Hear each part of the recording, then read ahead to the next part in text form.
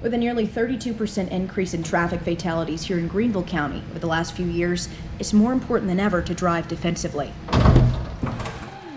Because it only takes a few seconds for a simulation like this to become a reality. That's why Drive Alert Training Academy owner Tina Dodd founded her business in the first place. We kind of want them to make their accidents first before they hit the road.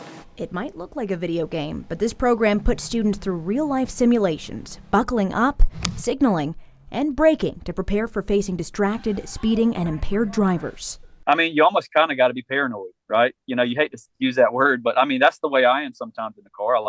I'm constantly looking around, looking at other vehicles, making sure people, like I said earlier, aren't running traffic lights or coming into my lane. According to Ridgway with the South Carolina Highway Patrol, Greenville County has seen a steady increase in traffic deaths, partially because of the influx of people. He believes most of those deaths could have been avoided. About half of all fatal collisions are caused by impaired drivers, unfortunately.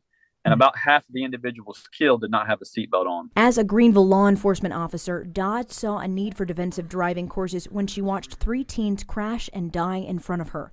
She still remembers holding their parents back as they covered the bodies. I think about it every time I pass that intersection when I'm with a student.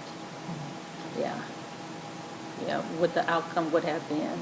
Though the simulation looks like a game, to Dodd, as more people lose their lives on Greenville County roads, it's anything but. We have to, have this approach where they hate us now, but they love us later. In Greenville, Peyton Furtado, WYFF News 4.